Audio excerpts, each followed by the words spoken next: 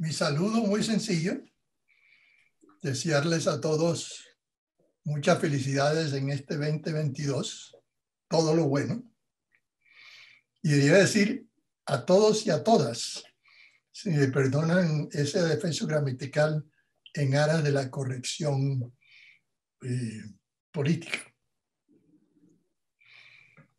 Hoy tenemos el gran placer de contar con nosotros a la doctora Teresa Morales, una académica que se ha distinguido toda su vida por su fervor, por su amor, por su cooperación con la Academia Colombiana de Historia.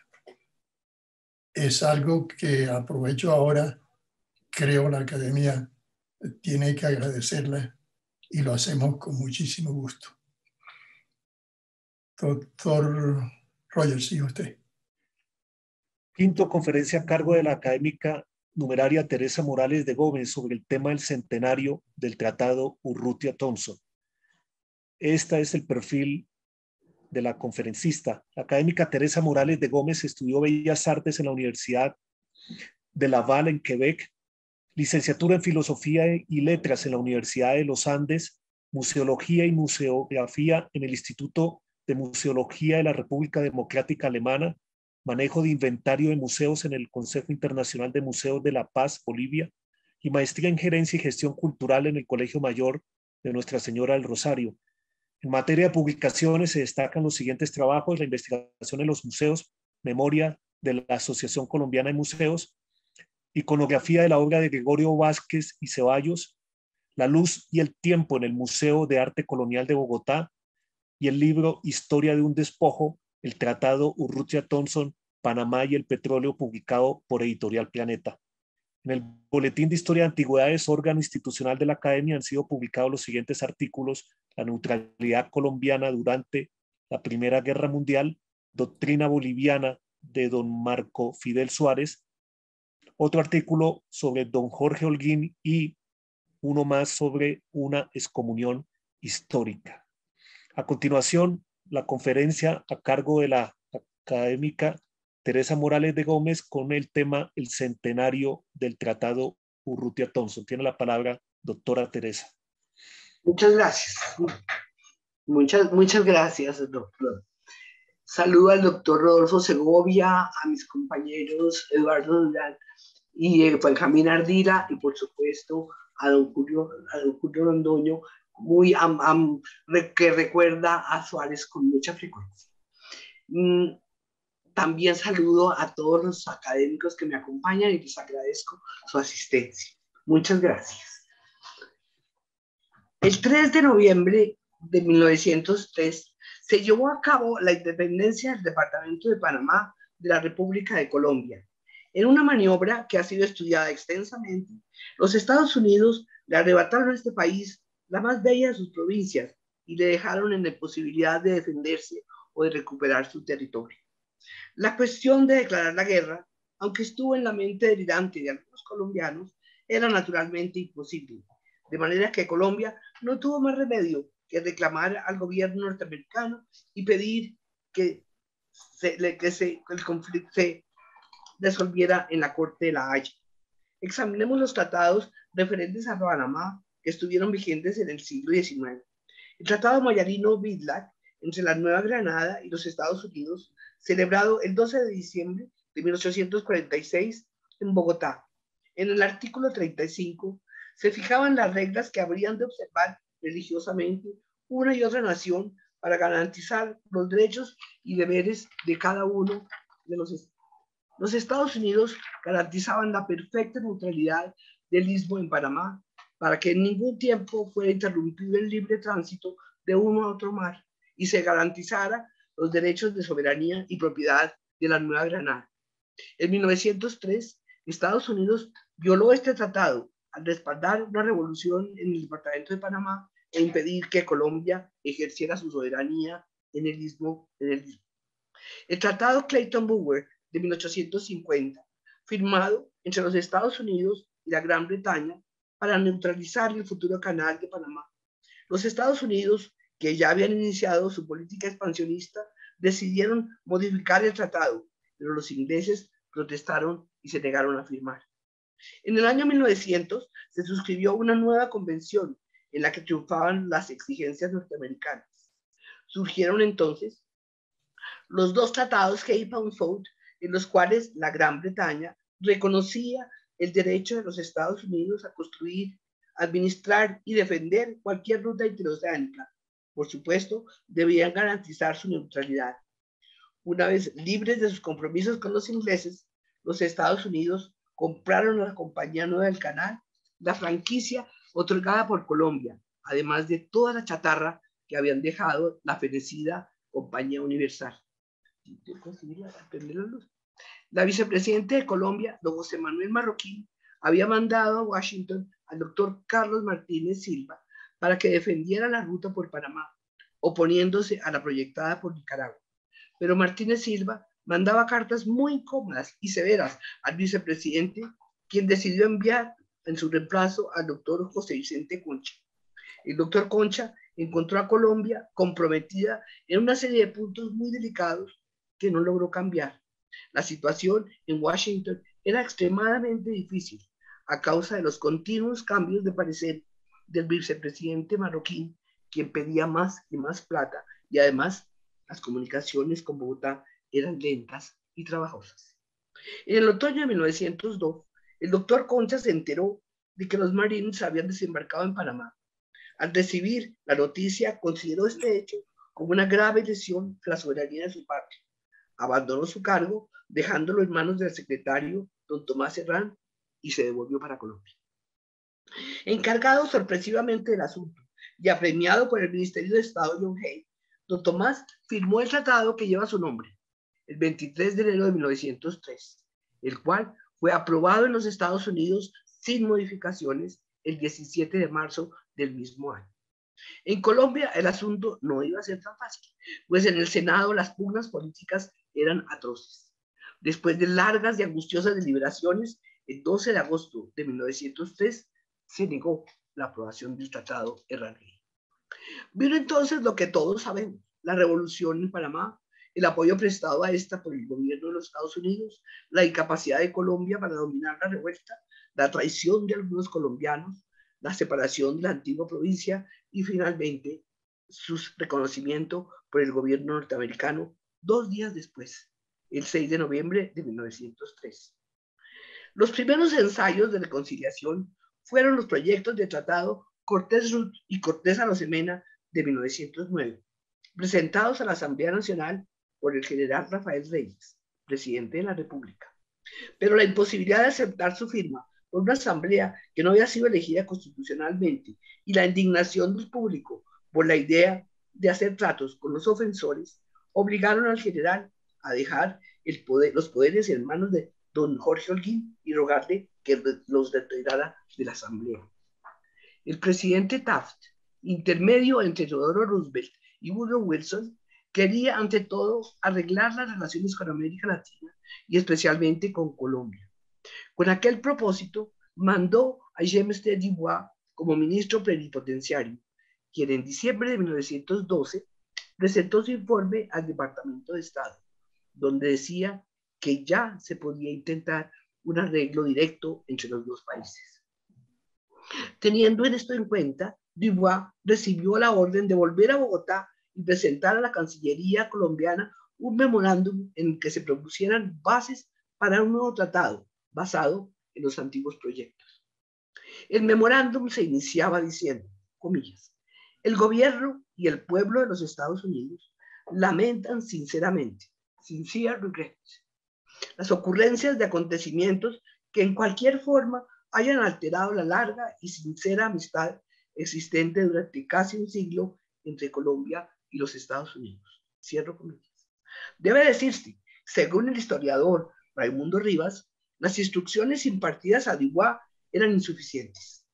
Ese memorándum, que era solamente eso, un memorándum, separaba por primera vez la tesis de la absoluta corrección por parte de los Estados Unidos y creó falsas expectativas en Colombia.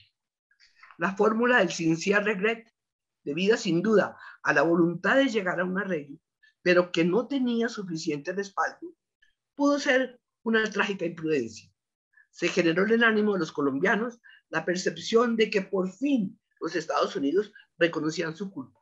Sin embargo, la frase nunca fue aceptada por el Senado norteamericano y esta negativa aumentó el resentimiento colombiano. Dubois presentaba 3 propuestas en su memorándum. Primero, conclusión por Colombia de los tratados tripartitas. Segundo, pago de los 10 millones de la opción de construir un canal por el Atrato y estaciones carboneras en San Andrés y Providencia. Tercero, intervención favorable de los Estados Unidos en el arreglo de los litigios pendientes entre Colombia y Panamá. Colombia insistía en el arbitraje, pero si no era posible, exigía 2 cosas. Primero, una reparación moral.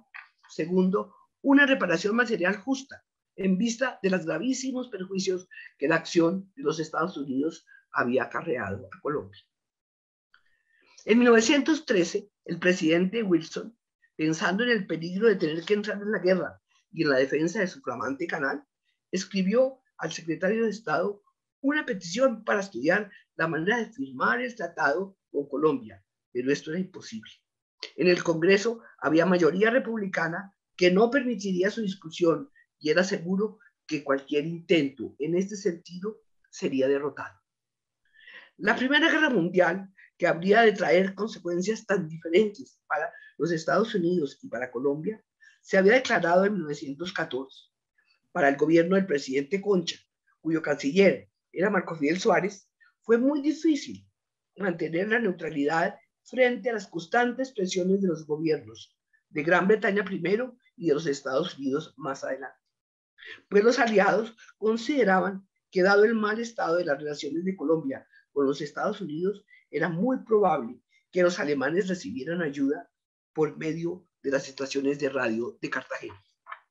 En Colombia, la guerra trajo, comillas, la disolución del comercio exterior y, por lo tanto, un grave trastorno en las actividades económicas colombianas y en la estructuración fiscal del Estado, como dice Bernardo Tovar Zambrano. Los ingresos por derechos de aduana única o casi única entrada disminuyeron hasta la agonía. Como no había importaciones, no había derechos de aduana.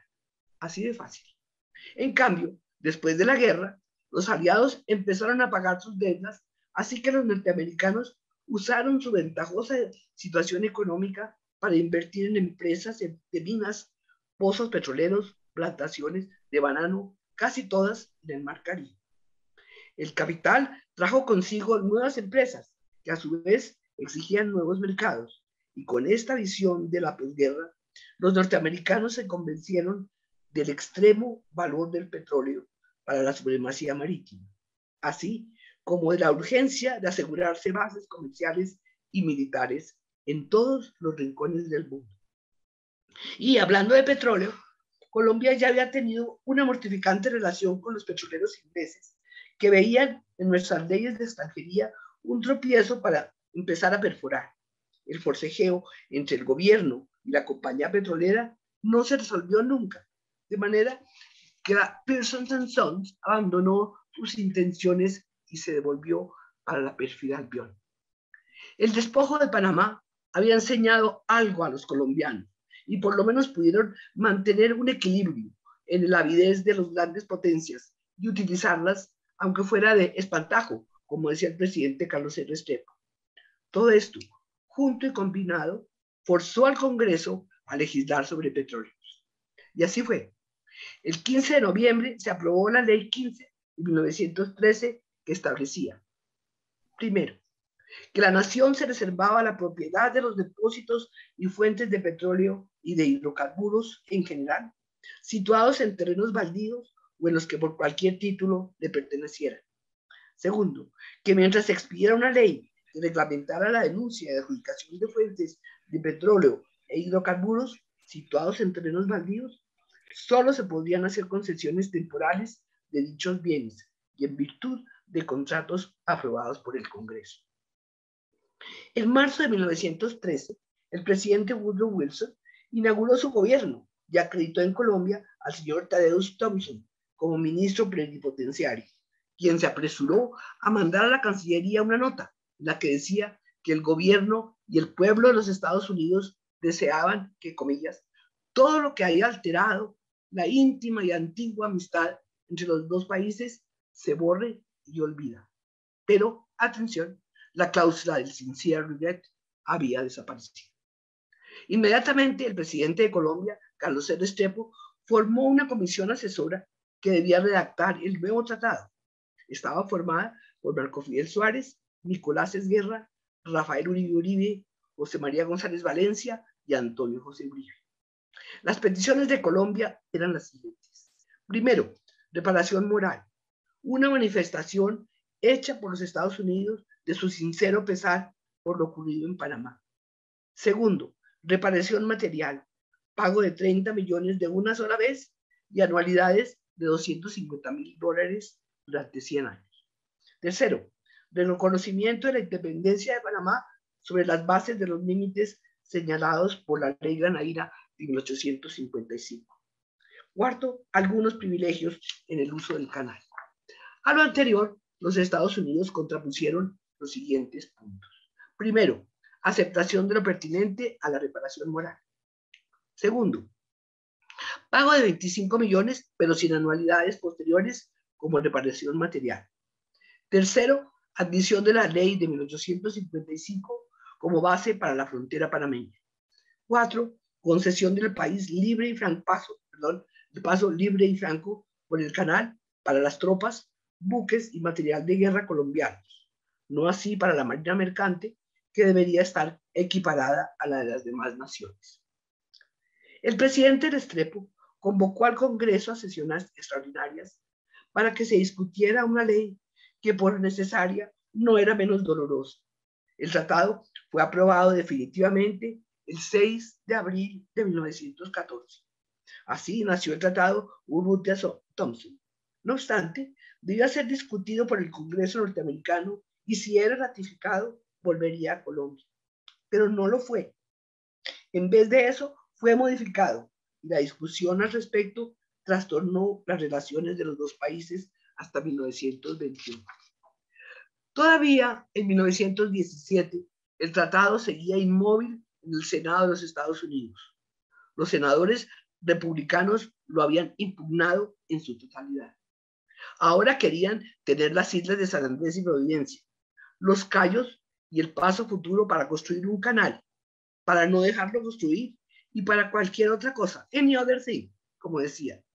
Estas discusiones pudieron ser la base para las acusaciones de José Vicente Concha en 1921, en el sentido de que Colombia había hecho promesas que comprometían la integridad de la República. Esas y las muy imprudentes sugerencias hechas por el ministro Julio Betancourt al senador Albert Fall de Nuevo México en 1917. Por fin, en 1918 se llegó a un acuerdo con los senadores republicanos, de manera que decidieron mandar al ministro Hoffman Field a Bogotá con las modificaciones que los Estados Unidos querían hacer al tratado. Al siguiente año, en febrero de 1919, el representante de Colombia en Washington, Carlos Adolfo Urrueta, dejó en el Departamento de Estado la copia de un cable que acababa de recibir de Bogotá. Decía, comillas, presidente Suárez en la costa atlántica. Muy difícil ahora navegar por el Magdalena. Mande por cable de inmediato las propuestas modificaciones para que puedan ser estudiadas con anticipación. Cierro comillas. Las modificaciones fueron caligrafiadas el jueves 13 de febrero de 1919. En ellas, el principal escollo era la supresión del artículo primero del sincere regret, consciente de que esto implicaba una acusación al Partido Republicano, que era mayoría y que no permitiría su inclusión en el tratado. El gobierno colombiano aceptó y justificó su aceptación diciendo que había frases y hechos que suplían con creces el término rechazado.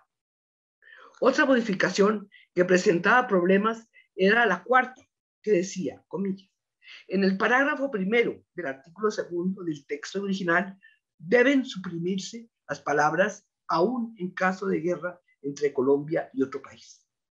Después de mucha discusión, Colombia aceptó que esta cláusula se refería a la exención de impuestos que la cláusula primitiva estipulaba a favor de las tropas, buques y pertrechos en caso de guerra entre Colombia y otra nación, y no a suprimir o restringir sus derechos.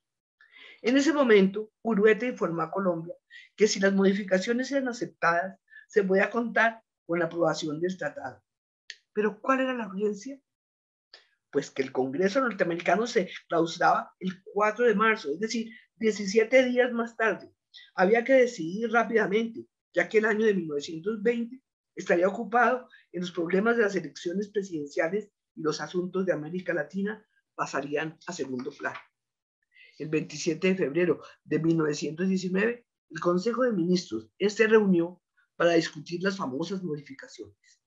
El acta de esta reunión finaliza diciendo, comillas, el Consejo de Ministros es de parecer que hay manifiesta conveniencia en que el excelentísimo señor presidente y el señor ministro de Relaciones Exteriores conferencien hoy mismo con el ministro de los Estados Unidos y le hagan saber que el gobierno acepta las expresadas modificaciones al Tratado del 6 de abril de 1914 entre Colombia y los Estados Unidos y que los apoyará ante el Congreso.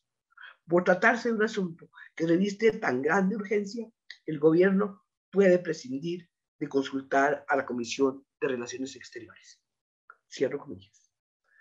Puesta en discusión, la anterior proposición fue aprobada por unanimidad y constatada por el señor secretario encargado del despacho de instrucción pública. Por fin, en las sesiones del verano de 1919, el Comité de Relaciones Exteriores de los Estados Unidos dio informe favorable a la ratificación y publicó un folleto con texto y todo.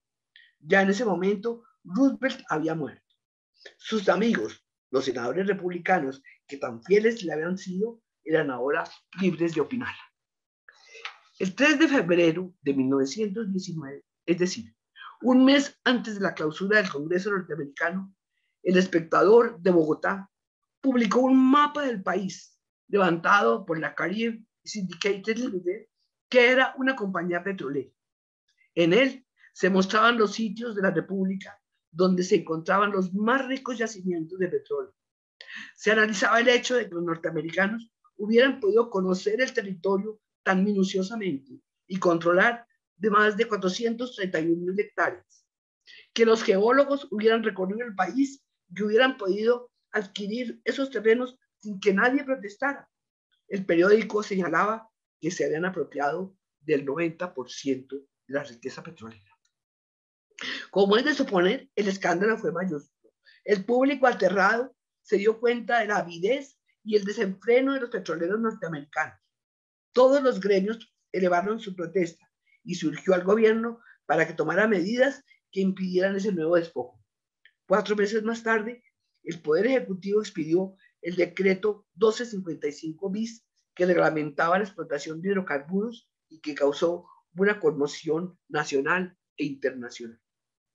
Se decía erróneamente que el gobierno había nacionalizado el subsuelo y por ende los petróleos, lo cual era falso, pues ya estaban nacionalizados.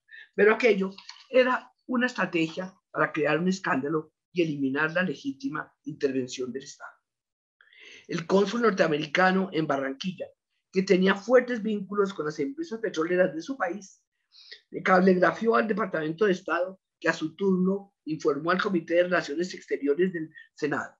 El senador Cabot Lodge, que odiaba a Colombia, dijo el 7 de agosto de 1919, comillas, pido al Senado que devuelva el tratado con Colombia al Comité de Relaciones Exteriores y por haberse recibido noticia de que Colombia ha dictado recientemente un decreto semejante al de México, el cual entraña, si se hace efectivo, la confiscación de las propiedades privadas del petróleo. Cierro comillas. El ministro Philip telegrafió a Washington diciendo que creía que la medida atinente a los terrenos petroleros, su denuncia y reglamentación, era una acción tendiente a crear algunas entradas adicionales al tesoro público, pero que no había propensión ninguna contra las inversiones extranjeras. Esta perspectiva más conciliadora se debía en parte a que Philip había advertido que el resentimiento de los colombianos era muy profundo y que ni el público ni las autoridades estaban dispuestos a tolerar más ultrajes. Y por otra parte, en Washington, Urrutia protestaba por el paso que había tomado Lodge al retirar el Tratado de las Discusiones, ya que lo consideraba contraproducente. En noviembre de 1919, el doctor Eduardo Rodríguez Piñeres demandó el decreto 1255 bis por encontrarlo inconstitucional. Al llevarse a cabo la votación, se produjo un empate, pues había magistrados que sostenían la propiedad privada del subsuelo y 4 la tesis contraria, es decir, la propiedad nacional. El doctor Gonzalo Pérez, quien reemplazaba interinamente a uno de los miembros de la Corte, fallecido días antes, vacilaba entre ambas. La Corte, mediante acuerdo del 21 de noviembre de 1919, declaró inexequibles las disposiciones de un decreto que negaba a los particulares el dominio del petróleo y hallaran en sus propiedades. El acuerdo decidió la cuestión afirmando que compete al Congreso resolver las cuestiones relativas a minas y al petróleo por medio de leyes y que no es posible para el Poder Ejecutivo regularlas por medio de decretos. Esta sentencia fue comunicada al Departamento de Estado por Philip el 22 de noviembre. Con esto se solucionaba, en parte, la angustia de los señores norteamericanos, que ya veían confiscadas sus extensas propiedades y que solamente permitirían la amistad con Colombia cuando tuvieran la seguridad de que su dinero estaba debidamente protegido. La crisis de 1920-1921, que afectó a todo el mundo, en Colombia tuvo características dramáticas. Al terminar la guerra de 1919, en 1918, la gente empezó de nuevo sus negocios, se reanudaron los viajes, la vida parecía sonreír, con una irresponsabilidad y una alegría muy explicables. Los comerciantes empezaron a importar todo lo habido y por haber. Entre 1918 y 1919, el café subió de precio y las exportaciones se multiplicaron. El gobierno elaboró un presupuesto donde las cuentas de gastos se ampliaron con entusiasmo y generosidad.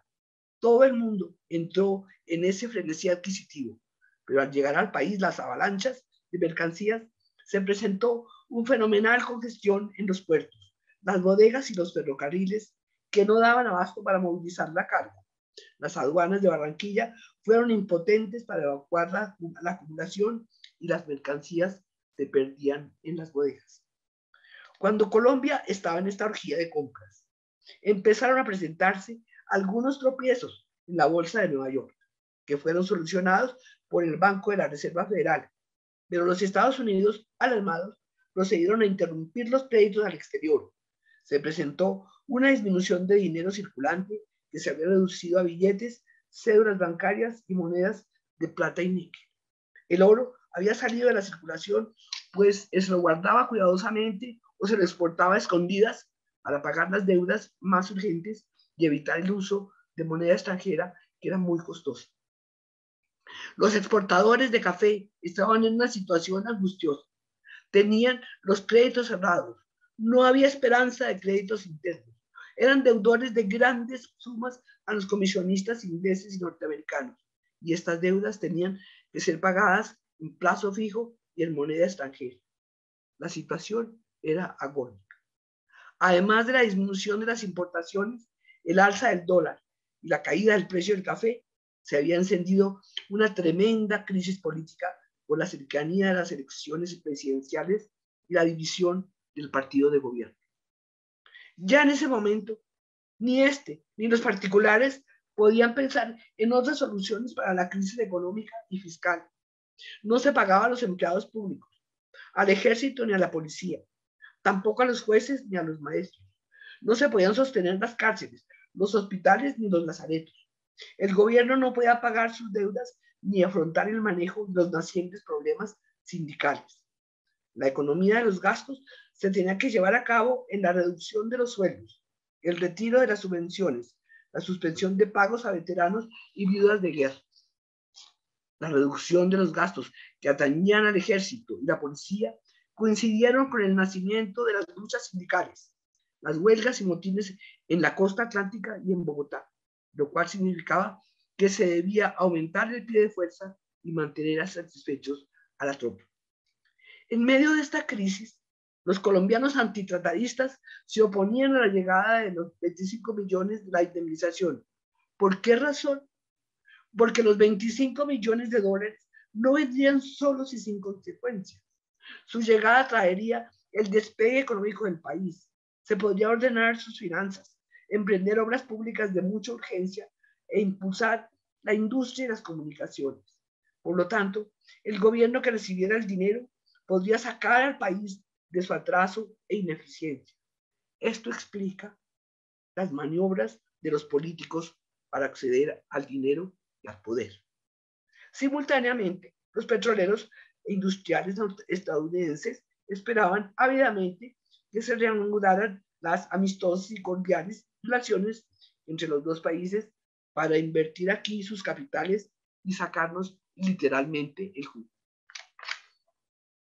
En ese momento, la reparación moral que estaba en la mente de todos los patriotas era un imposible, pues los Estados Unidos habían sido muy claros al respecto. Aquí tenemos que examinar la actitud de la coalición enemiga del gobierno. El presidente tuvo que declarar que no tocaría un centavo de los 25 millones y que se comprometía a dejar la totalidad del dinero a la administración que lo sucediera, para que se aceptara continuar con los debates. Era evidente que había que reorganizar el régimen monetario y financiero, pues la penuria del Estado no le había permitido crear su propio banco de emisión e iniciar una verdadera expansión económica. Colombia tuvo que esperar a la firma del tratado y a la llegada de los primeros 5 millones para que se fundara el Banco de la República en 1923 y se unificara la masa monetaria que hasta ese momento estaba formada por especies oficiales y particulares. Las discusiones en el Senado de Estados Unidos se iniciaron el 11 de abril de 1921. En la lectura de los discursos pronunciados se puede apreciar la mudanza de criterio de varios senadores. El senador Lodge, enemigo acérrimo del tratado en 1917, ahora no lo era tanto. Entonces le preocupaba la cláusula del sincere regret, pero como la había hecho desaparecer, podía pensar en otra cosa, en petróleo, por ejemplo. Ciertos senadores se quejaban del desembolso y decían que era una forma de declararse culpables. Otros decían que votarían porque había ciertas alusiones a futuras ventajas para Estados Unidos. Los demás allá pensaban que era necesario mejorar la imagen del país en América Latina o que hacía falta proteger el canal. Muchos creían que se debía indemnizar a Colombia porque este pacto era mucho más ventajoso que el Ranjay improbado por Colombia. Algunos, con más altas miras, creían que era de justicia compensarla por los perjuicios sufridos, tanto morales como materiales. En fin, estos debates en el Senado fueron muy acalorados y los senadores, amonestados por las palabras del presidente Harding, por una parte, y por la otra, presionados por los intereses petroleros, discutían cada expresión. Evidentemente, era una pugna acre e injusta, donde se puso en triste evidencia que la animadversión de Lodge y el odio de Ford se habían mudado en simpatía al imaginar sus pozos de petróleo. Se discutieron todos los argumentos, finalmente. Se oyeron todas las discusiones y se analizaron todas las posibilidades, hasta que al fin, el 20 de abril, a las 4 de la tarde, se declaró cerrado el debate y se procedió a votar los artículos uno por uno. En esta votación final se aprobó el tratado por 69 votos contra 19. Estos últimos eran los senadores que se mantuvieron fieles a la idea de que su aceptación implicaba una censura a Teodoro Roosevelt y una humillación para su país. El ministro Philip se había ido para Estados Unidos y lo reemplazaba el encargado de negocios Herbert Wood, que no era tan serio como Philip, sino un tipo más chismoso. Una lástima. En el momento del triunfo, no fue Philip quien comunicó la quiesencia del Senado de Estados Unidos, sino un diplomático de segunda que no había hecho nada. Pero no importa. En el canje de las ratificaciones, Philip será el héroe. El 29 de abril, el secretario de Estado, Charles Hughes, que había sido candidato presidencial, envió a nuestro ministro Urrueta una copia de esta resolución. Comilla, tengo el honor de enviarle una copia de la resolución por la cual el Senado dio su advice and consent, comilla, a la ratificación de un tratado entre los Estados Unidos de América y Colombia, firmado en Bogotá el 6 de abril de 1914, con modificaciones. El secretario Hughes caligrafió el 25 a su legación en Bogotá, comillas, comunique por correo la tendencia general y las más importantes características de los comentarios de prensa acerca de la ratificación por el Senado del Tratado en Colombia. Y para el desmayo del secretario Gould, este contestó: tengo el honor de informarle que las noticias de la ratificación del tratado no produjeron en el público ningún signo de alegría. La acción del Senado se había demorado demasiado para permitir fenómenos de esta naturaleza. Cierro comillas. La demora del Senado era una de las razones de la apatía de los colombianos. Otra era que sabían muy bien que se avecinaba la lucha en el Parlamento colombiano y que las opiniones de los políticos sobre el tema eran terriblemente apasionadas. Sobra decir que el público tenía también sus pareceres al respecto. Lo veremos. En Colombia, las discusiones del tratado se iniciaron simultáneamente con los debates contra el gobierno del presidente Suárez. Frente a la defensa del pacto estaba Enrique Olaya Herrera, personalidad muy fuerte, con notabilísimas dotes de orador y además hábil político y experto en asuntos internacionales. Era muy capaz de enfrentarse a opositores del vigor de Laureano Gómez y José Vicente Concha. Ahora la firma del tratado estaba en manos del Parlamento colombiano, donde sería sometido a la última discusión. La opinión pública estaba en su mayoría a favor de su pronta aprobación. Sin embargo, entre los antitrataístas se encontraba un gran número de brillantes políticos, algunos líderes del grupo conservador disidente y del Partido Liberal, José Vicente Concha y el general Benjamín Herrera, respectivamente. El primero había anunciado al país que tenía importantísimas revelaciones que hacer en contra del tratado que no encontraba pertinente hacer en su informe a la minoría de la Cámara.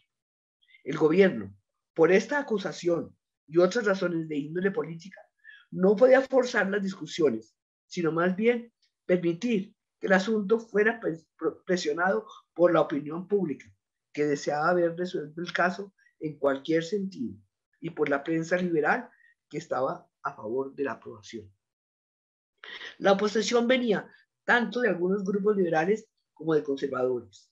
Antitrataístas eran los liberales Luis Cano, Pedro Juan Navarro, Uribe Echeverry y Daniel Rondero, suplente del general Benjamín Herrera. Y los conservadores José Vicente Concha, Laureano Gómez y Alfredo Vázquez Cobo. La Comisión de Relaciones del Senado había dado un informe favorable y en esta corporación las modificaciones se aprobaron muy rápidamente. El informe fue redactado por Antonio José Uribe, Luis Samper Sordo, Miguel Arroyo Díez, Alejandro García, Miguel Jiménez López y Jorge Vélez. Concluía así, comillas, ¿en qué sentido debemos aceptar las modificaciones de que tan extensamente hemos venido hablando en el presente informe? Colombia no puede aceptarlas sino en el sentido en que aceptó el tratado original, el cual no constituye sino un mínimo de reparaciones e indemnizaciones por los enormes daños morales y materiales que nos causó la pérdida del Istmo de Panamá, la más rica y hermosa porción de nuestro territorio, pero con el propósito de que se logren los altos fines que tuvieron en mira al celebrar el tratado, es decir, restaurar la cordial amistad que anteriormente caracterizó las relaciones entre Colombia y los Estados Unidos de América, y que al amparo de esa amistad cordial y sincera y puesta a cubierto la integridad de nuestra soberanía, pueden ejercer su legítima y saludable influencia en nuestro desarrollo económico e industrial. Las grandes potencialidades que alientan en la más rica y poderosa nación de este hemisferio. Cierro comillas. El problema capital residía en la acusación de que había un pacto secreto con Estados Unidos, por motivo del cual Colombia se comprometía hacer nuevas y valiosas concesiones.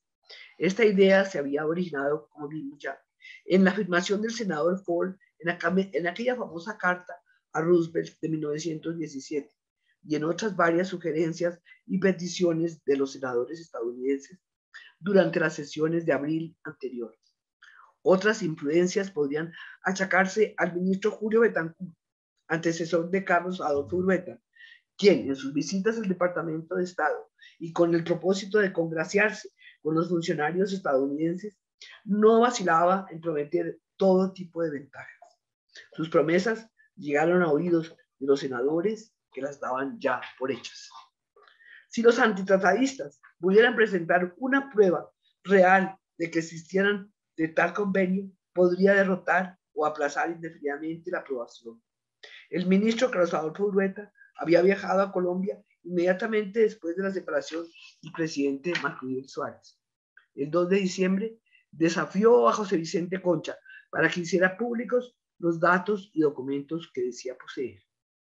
En una sesión secreta que se llevó a cabo el 5 de diciembre por solicitud de Concha y que había sido esperada con gran interés, el único desarrollo notable consistió en la acusación al ministro Urrutia de que cuando había asumido sus deberes como ministro de Washington durante la administración del presidente Concha, se había opuesto a las modificaciones y que más adelante había cambiado de parecer.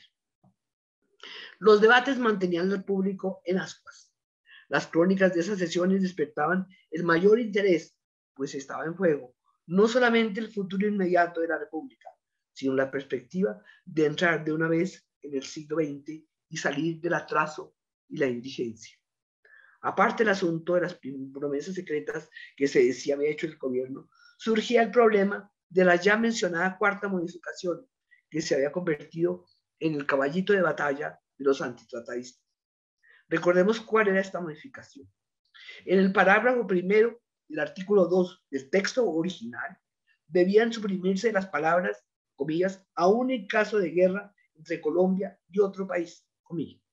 Esta modificación era una exigencia de los Estados Unidos, que creían que la concesión hecha a Colombia del paso libre por el canal para sus tropas, elementos y buques de guerra no debería tener aplicación en caso de guerra entre Colombia y otro país. Esta era una gran ventaja para Colombia, no en cuanto al tránsito garantizado para todos los barcos del mundo, sino a la exención de la tarifa. Este problema solamente se solucionó en 1921, cuando se declararon estas dudas y se evidenció la dificultad de traducir la palabra free, que en inglés quiere decir tanto libre como gratis. No se había hecho la distinción entre estos dos significados, free of charge, es decir, gratis, y free passage, es decir, tránsito libre. Y esta imprecisión dio lugar a toda una serie de problemas. Colombia aceptó que esta cláusula se refería únicamente a la exención de la tarifa, que la cláusula primitiva estipulaba a favor de los buques, tropas y pertrechos colombianos en caso de guerra entre Colombia y otra nación, y no a suprimir o restringir sus derechos de manera que quedara en posición desventajosa en caso de guerra entre ella y otra nación. El ministro Philip envió el 19 de diciembre un despacho a Olaya en el que decía, comillas, tengo el honor de informar a su excelencia que la interpretación del gobierno de los Estados Unidos de esta resolución fue presentada íntegramente en una nota del 3 de octubre último y dirigida por el sobresecretario de Estado a su excelencia el doctor Carlos Adolfo Urrutia, ministro en la ciudad de Washington, quien debidamente reconoció la posición expuesta. Cierro comillas. A pesar de las seguridades dadas por Philip,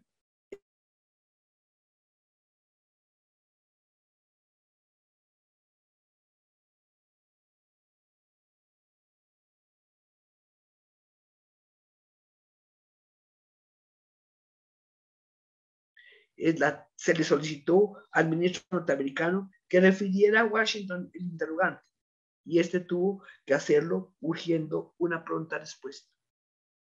El departamento contestó diciendo que la comunicación del 3, con cierto tonito, que la comunicación del 3 de octubre presentaba el pensamiento del gobierno norteamericano, que el asunto había sido ya discutido con el presidente de la comisión antes de ser enviado a Colombia y que allí se había aceptado la posición expresada en la nota. El Departamento de Estado creía que cualquier nueva referencia en el Senado norteamericano sería extremadamente peligrosa. Firmaba Hughes. En el debate del 12 de diciembre se presentaron importantes desarrollos. Se abrió con la lectura de una declaración del presidente Suárez al efecto de que no había compromiso de ninguna naturaleza entre el gobierno y Estados Unidos del cual dependiera la firma del tratado. Eso fue seguido por un discurso de José Vicente Concha en el que propuso que se llevaran a cabo ciertas investigaciones que, si pasaban, tendrían el efecto de retardar la discusión. Olaya propuso que la moción de Concha se hiciera a un lado y se introdujera una resolución en la que se suspendía. Fue discutida durante los debates que ocuparon las sesiones durante 3 días y medio. Fue finalmente votada y aprobada por una mayoría de 51 votos contra 12. Este fue el punto culminante de las discusiones y su resultado favorable demostró la incapacidad de los antitratadistas en su empeño de derrotar o posponer una acción favorable al tratado modificado. En el curso de los siguientes debates, Luis Canos pronunció un discurso en el cual acusó al gobierno de Suárez de sumisión traidora a Estados Unidos y de haber coaccionado a la Corte Suprema para obtener la sentencia por la cual se confirmaba la inconstitucionalidad del decreto del 20 de junio de 1919. Habló también Antonio José Uribe, quien hizo una detallada y erudita historia del tratado y aseguró, una vez más, que no existía ningún pacto secreto. Después del voto que negaba la propuesta de Concha, era evidente que los antitratadistas habían fracasado en su intento de convencer a sus colegas. Entonces, la Comisión de Relaciones Exteriores de la Cámara presentó un concepto favorable diciendo, comillas, el tratado, como ya dijimos, muestra resignación ante lo irremediable. Excavado ya el canal de Panamá y entregado al comercio del mundo, no es cuerdo pensar que sea posible restaurar la soberanía de Colombia sobre un territorio que, merced a una conquista injustificable, hoy está protegido por la bandera de un Estado poderoso con el cual no podemos medir nuestras débiles fuerzas. Es preciso, pues, para evitar mayores males, aceptar el tratado tal como hoy se somete a vuestra consideración. Seguir otra política sería hacernos reos de suicidio colectivo. Olaya se enfrentó a los antitratadistas con los mismos argumentos que había esgrimido Marco Fidel Suárez. Anteponía a la visión de la dignidad ofendida las ideas más pragmáticas de la conveniencia política del país, su futuro desarrollo y su porvenir comercial e industrial. Su análisis era muy lúcido y a las acusaciones de que algo oscuro se escondía en la aprobación del tratado, enfrentó un análisis completo e inteligente de los documentos producidos tanto por el ministro Urrutia como por la delegación en Washington. Triunfaba la teoría de Marco Fidel Suárez que había dicho, comillas, establecida por causas irremediables, una demora de 16 años, perjudicial a los intereses de la nación y peligrosa para su porvenir, la norma no puede hacer dormir, sino obrar, estorbar, sino despejar. Las pruebas de amistad provenientes del partido y el gobierno del presidente Wilson hubieron de modificar la parte sentimental del asunto, reemplazando la versión política con una amistad nacional. El 22 de diciembre de 1921 se aprobó el Tratado Urrutia-Thomson con sus modificaciones. El siguiente fue el telegrama enviado por el ministro Hoffman Philip a sus jefes de Washington. Comillas, el tratado de 1914, con sus modificaciones, pasó en el segundo y decisivo debate. Hoy, 22 de diciembre, es ahora ley de la República. Respetuosamente, extiendo mis felicitaciones al presidente y al secretario de Estado por el acuerdo final que esta cuestión que estuvo pendiente durante tanto tiempo. Casi 20 años habían pasado desde el día del despojo de Panamá. El tratado de 1914 había ido y venido. Sus palabras se habían analizado y examinado con extrema atención. Había sido enarbolado como bandera de la política local y como estandarte de la nación cuya dignidad había sido atropellada. Se había usado como arma y como escudo, y no siempre por las manos más puras. Pero se intuye que después de tantos tropiezos y accidentes, su más fervoroso partidario, Marco Fidel Suárez, autor de sus primeros artículos y que había ya batallado tanto para llevarlo a buen término, descansaba tranquilo al ver que sus esfuerzos no habían sido en vano. Muchas gracias.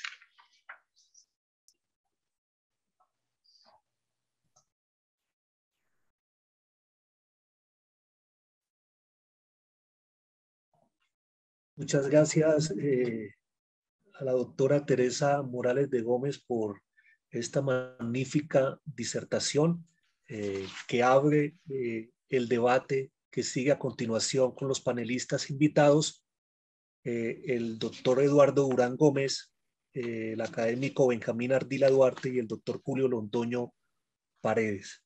Entonces, para avanzar en esta discusión, le damos la palabra al académico numerario Eduardo Durán Gómez.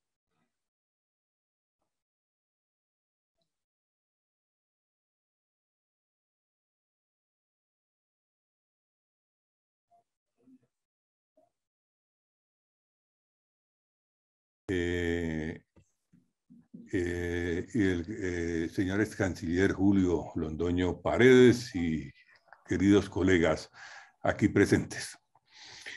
La geopolítica internacional, cuando daba sus últimos hervores el siglo XIX y comenzaban los primeros del siglo XX, señalaba unos intereses muy claros para los Estados Unidos, en donde se hacía necesario consolidar la comunicación interoceánica que permitiera no solo estructurar una fortaleza militar, sino también implantar ventajas comerciales en la consolidación de los sistemas productivos. Dos grandes objetivos para un país con claras pretensiones de ejercer una posición preponderante y desde luego dominante en el contexto global. El plan concebido era absolutamente claro: Panamá, un istmo en la mitad del inmenso territorio americano que permitía perforarlo en su cintura para establecer una conexión interoceánica entre las dos mitades del mundo. Ese territorio pertenecía a Colombia, un país con inmensas dificultades políticas, gobernado por regímenes con una alta dosis de confrontación y pugnacidad, hasta implantarse una hegemonía llamada a perdurar por largo tiempo, tal como se desprendía del nuevo marco constitucional que se había implantado a partir de 1886, en donde se derivaba un férreo centralismo acompañado de una alta dosis de autoritarismo y en donde era claro que esa concentración de poder iría a lograr claramente el objetivo de gobierno, sino que también iba a mantener un escenario político de elevadas temperaturas como resultado de la exclusión de las fuerzas políticas no comulgantes con el partido del gobierno y de las limitaciones para las regiones en cuanto a las autonomías ahora perdidas. En todo este escenario, Panamá no se sentía cómoda. Desde 1830 comenzó a fraguar movimientos separatistas llamados que Colombia no atendió oportunamente, omitiendo la lectura y desde luego la interpretación de los significados expresados. Se limitaba a reprimir cualquier protesta o a negociar con los jefes de las mismas para acallar sus posturas.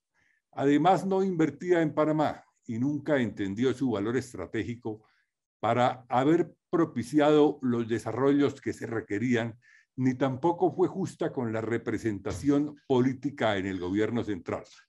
Ya para 1855 le fue reconocida su calidad de Estado soberano, gracias al trabajo de Justo Arosemena, representante de Panamá en el Congreso granadino, para elevarle su categoría territorial, administrativa y política dentro de la nueva orientación que acompañaba a las mayorías políticas que comenzaban a surgir alrededor de lo que se llamó el radicalismo liberal, que velaba por el derrumbamiento de los esquemas centralistas y propendía por la descentralización.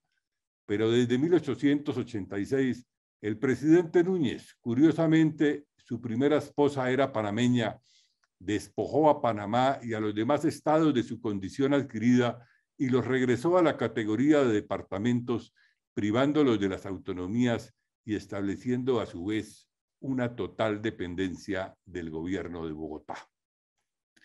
Todo se fue sumando hasta llegar a comprender a la fuerza que el significado estratégico y económico del istmo era ya interpretado por el resto del mundo y constituía un elemento de prioridad de la primera potencia, los Estados Unidos, quienes sí sabían de estrategia y comprendían perfectamente que en medio de un escenario político difícil, con carencia de gobernabilidad, era muy difícil plantear una alternativa en donde sus intereses pudieran cristalizarse, razonamientos que los llevó a continuar su proyecto, excluyendo a Colombia dentro de lo que los jueces suelen llamar las resultas del proceso. Esta es la razón por la cual aparece la potencia del norte como parte de las negociaciones del canal, situación que se desprende de los tratados celebrados que Teresa Morales describe detalladamente en su obra Historia de un despojo, publicado por la editorial Planeta en el año 2003, en donde se demuestra que poco a poco fue ganando derechos a partir de la presencia de tropas norteamericanas que supuestamente vigilarían la zona del canal y las inversiones que allí se hacían, pero que en el fondo tenía otro significado, mucho más ambicioso y contundente, como era la supremacía militar en el territorio. Al estilo de las grandes disputas por la geopolítica, los Estados Unidos sabían muy bien que una acción diplomática tenía que estar precedida de una acción militar para poder construir los elementos intimidantes y el camino fácil para la obtención de las pretensiones en lo que pudiéramos llamar las codiciadas albricias del conflicto.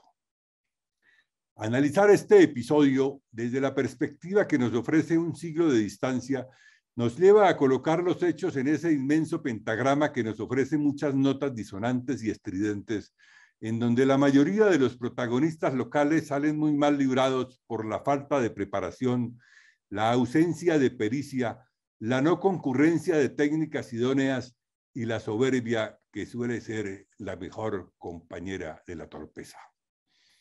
Panamá se deslizó entre las ranuras de los dedos de la mano sin que nada lo hubiera podido evitar y frente a la mirada atónita para algunos y desdeñosa para otros. A las pocas mentes lúcidas que surgieron, les quedó muy difícil enfrentar el escenario en medio de tan robustas complejidades. Colombia, asistida por una guerra civil que durante 1000 días bañaba en sangre el territorio nacional y que además dejaba las arcas de la hacienda pública en la peor condición, se veía sometida al padecimiento de una dolorosa amputación de su territorio y de esta forma perdía a Panamá en medio de lamentables episodios que facilitaron la maliciosa, siniestra y condenable acción de los Estados Unidos, que con su poderío económico y sus prerrogativas de potencia mundial oficiaba de fácil y cruel verdugo para nuestra languidecida y maltrecha nación. No quedaba otra alternativa distinta que luchar por un tratado que nos reconociera unos beneficios marginales y aceptar la humillación vergonzosa en medio de tanta iniquidad, mientras se nos arrebataba dolorosamente parte del territorio. El mismo diplomático enviado por los Estados Unidos, el señor Tratado Thomson, reconocía con asombrosa frialdad la afrenta cometida cuando en su carta de presentación al gobierno colombiano fechada el 1 de octubre de 1913 manifiesta, comillas, mi gobierno, por tanto, desea poner término de una vez por todas a las diferencias que han surgido entre él y la República de Colombia en relación con el punto de una reparación conveniente por las pérdidas tanto morales como materiales que ha sufrido la República de Colombia por razón de las circunstancias que acompañaron la adquisición de los derechos de que ahora gozan los Estados Unidos en el Istmo de Panamá, cierro comillas.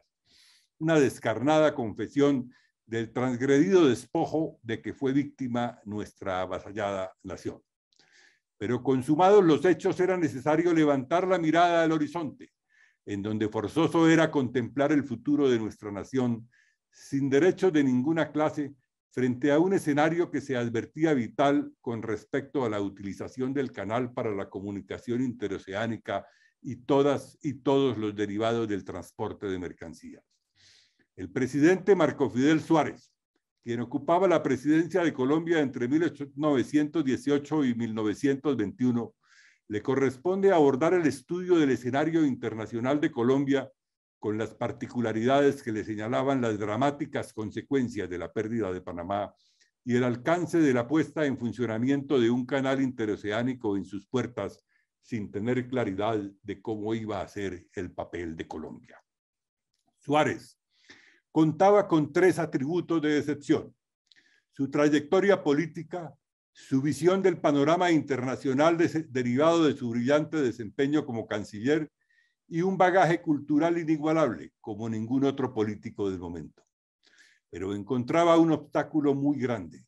El escenario partidista en el Congreso era en verdad preocupante, pues no solo contaba con la adversidad del partido contrario, sino también con las malquerencias de una buena parte de su propia colectividad, nada menos que encabezada por el más hábil de los políticos del momento, Laureano Gómez. Suárez fue consciente de que tenía que aportar grandes sacrificios.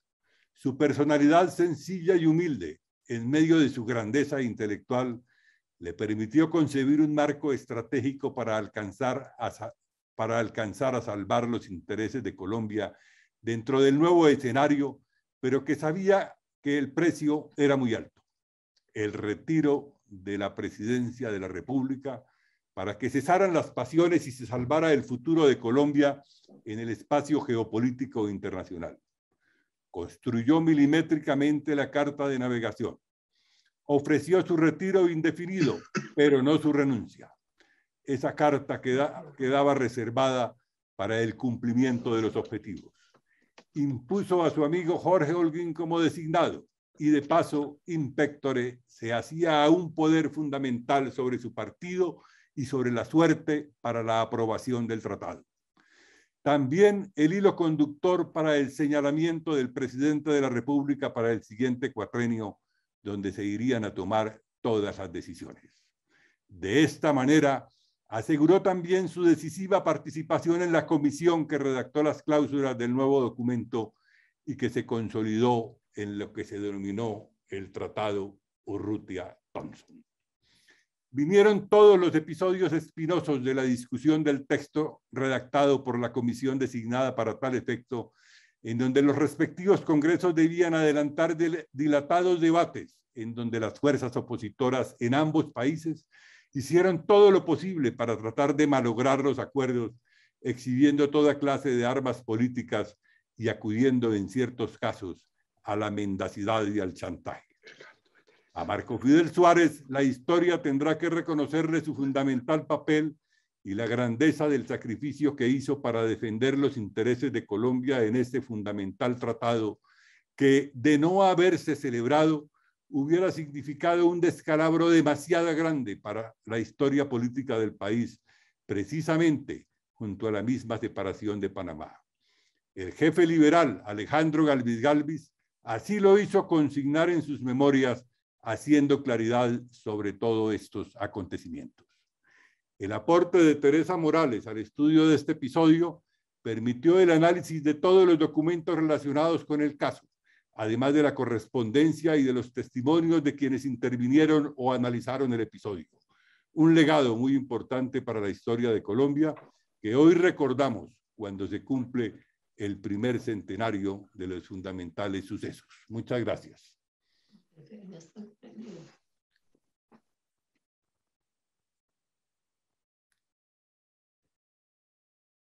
Agradecemos al académico Eduardo Durán Gómez por sus reflexiones en torno al contexto en el cual se firmó el tratado y las implicaciones del mismo. A continuación le damos la palabra al académico numerario Benjamín Ardila Duarte. Tiene la palabra, doctor Benjamín. Señor presidente de la Academia, compañeros académicos, doctora Teresa Morales, doctor Eduardo Durán, señor coronel Julio Londoño, ex canciller de la República, señores académicos. Las relaciones de Colombia y los Estados Unidos. Debo, en justicia, empezar este comentario con una referencia al brillante ensayo de nuestra colega Teresa Morales de Gómez, académica que ha puesto el tema del tratado con los Estados Unidos a la altura de su importancia histórica. En fechas muy anteriores habíamos expresado el siguiente concepto. Marco Fidel Suárez es una gloria de la República. Su oración a Jesucristo parece escrita con las plumas de los ángeles. Sus comentarios a la gramática de Bello lo hacen ciudadano de la República de las Letras. Su martirio lo sitúa al lado de los injustamente perseguidos, y su obra como escritor de temas internacionales, como canciller y como presidente, es digna de un trabajo separado o de una tesis de grado. Esa tesis de grado la hemos oído hoy en boca de la doctora Teresa Morales. Ahora, con motivo del centenario de la firma del tratado con la estrella polar, pretendemos acercarnos al importante tema. 1, el carácter del señor Suárez. 2, el Canal de Panamá. 3, la técnica jurídica en la relación de Colombia-Estados Unidos. El carácter del señor Suárez. El diplomático es el tema de la hora presente, pero injusto sería callar la obra del gramático, la batalla del político y la prosa inigualable del escritor. A la muerte de Suárez, en su funeral y en los prólogos de los 12 tomos de sus sueños hay material para una biografía de Suárez. Cada escritor y cada orador dejaron allí la efigie del polígrafo. Monseñor Carrasquilla dijo que Colombia no tenía linderos definidos y Suárez se los dio, pasaporte a la inmortalidad y tarea gloriosa. Y en las relaciones con los Estados Unidos nos dio comercio exterior, preparándole a sus sucesores una era de prosperidad. Nieto Caballero, que fue adverso al gobierno de Suárez y habló en sus funerales, recuerda el retiro presidencial por no perjudicar la suerte de un pacto internacional que consideraba de importancia para Colombia. Era un diplomático de universal visión, a pesar de que, como Alberto Lista, solo conocía el río de la patria. Ya en 1891, como ministro, firmó el benéfico tratado con Alemania. Al presentar en 1914 el tratado del 6 de abril, dijo Suárez: miremos a los Estados Unidos, cuyas relaciones tienen que ser para nosotros las primeras. Los dineros de la indemnización, 25 millones, deben ser para crear el Banco de la Nación. No olvidemos que ese Banco Central fue sugerido entonces y en los sueños aparece con alta precisión. Lo mismo que iniciado el impuesto a la renta y creada la aviación militar durante el gobierno del presidente Suárez. El sueño del Istmo presenta la alternativa que hubiese permitido hacer el canal sin separación de Colombia, pero era ya una fórmula tardía.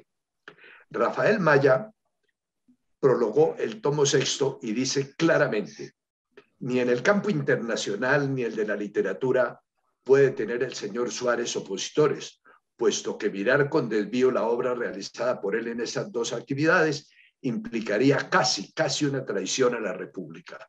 Sabias palabras del mejor crítico literario de Colombia. Mota Salas enumera realizaciones antes de decir que Suárez se mostró en su administración como uno de los grandes presidentes de Colombia. En ese tomo se anexa la protesta de don Marco, ministro de Instrucción Pública, por el golpe de Estado que llevó a Marroquín al poder y a la pérdida de Panamá. En torno al tomo 8, Guzmán Esponda dice: puede afirmarse que no hubo punto sustancial de nuestras relaciones exteriores en que don Marco Fidel Suárez no dejara su huella de ilustración, de experiencia, las más de las veces de acierto. Los archivos del Palacio de San Carlos así lo acreditan. En el tomo 10 de los sueños, encontramos el referido a la armonía boliviana en palabra de su autor Suárez. Bolivia, Colombia, el Ecuador, el Perú y Venezuela debieran de formar una especie de unión natural, una confraternidad espontánea de pacíficos esfuerzos en pro de su bienestar y creciente cultura. Prodigiosa síntesis de lo que ahora es el Pacto Andino y la integración regional. Muerto Suárez, Guillermo Valencia, en la cabaña donde nació, estampó este verso: si me lanzó la vida contra tu carro un día, mi ser ante tu genio siente un fervor profundo. Aquí, donde fue el sitio de tu alba epifanía, traigo la voz de un pueblo, quisiera la de un mundo. Valencia, quien había sido enemigo de la candidatura de Suárez, en su verso llama genio a Suárez, y tenía razón. Al ver la choza natalicia de Atoviejo, hoy bello, no nos asombra que Suárez, como Lincoln, haya nacido en una cabaña de nuestra precaria civilización de Bareque. Eso es la democracia, una igualdad de oportunidades. Los enciclopedistas hace 250 años decían que el genio nace en chozas y en palacios, pero más fácilmente en chozas porque esas viviendas humildes son mayoría sobre los palacios. En conclusión, Suárez, maestro gramático internacionalista, hombre de Estado e historiador de prosa insigne, son caras del poliedro de esa personalidad profunda y grandiosa.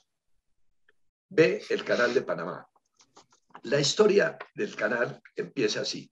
En 1869 se termina el Canal de Suez, cuyo ejecutor fue Lesseps, diplomático emparentado con Eugenia de Montijo, esposa de Napoleón III. Éxito absoluto que unió el Mar Rojo con el Mediterráneo. Surgió la nueva ilusión, Panamá, y se le propuso al gran francés, ya muy viejo, Lesseps, que organizara la empresa constructora y ejecutara la obra. El diplomático quería un canal a nivel sin esclusas, y estas esclusas se hicieron necesarias para superar el alto corte de la Culebra. La demora de los trabajos, años por encima del cronograma de ejecución proyectado, encareció costos, redujo dividendos a los suscriptores, necesitó apoyo del Estado francés, hubo corrupción para el aporte y escándalo. La obra se paró en 1888 con un avance de 3/4 partes y la certidumbre de que no era viable su feliz culminación.